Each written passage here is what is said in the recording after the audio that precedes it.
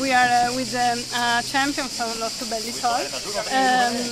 What about this Giro? Your impression, the color, the people, or the impression of this Giro d'Italia? Oh, it's been amazing. I've done the Giro once 2 years ago, and I think the crowds got so much bigger this week. I was so impressed. All the towns where we passed through, there were so many people cheering, and I really like it how they put up all the pink balloons and the pink flags, and yeah, it was really cool.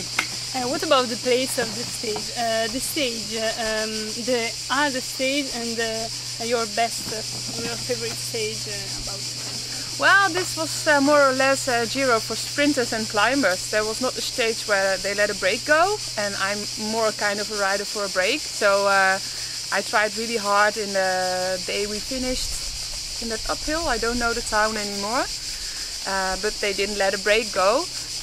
But I still really enjoyed the Giro, and I really like, especially now in Cremona, it's so beautiful, and we finished in the city center.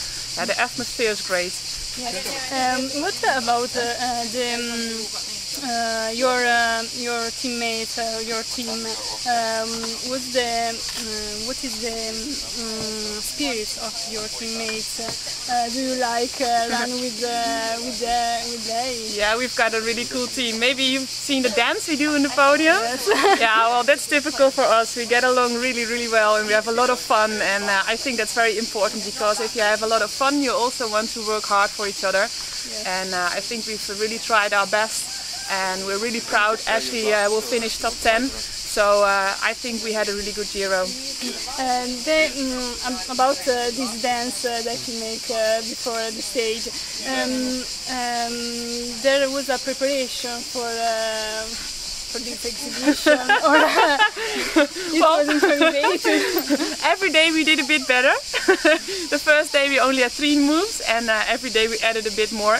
And we did a bit of practice in the morning, of course, so we would do it all together. And it was really cool, because we were really looking forward to do the dance on the podium. Okay, good luck. Thank you very much. Thank you.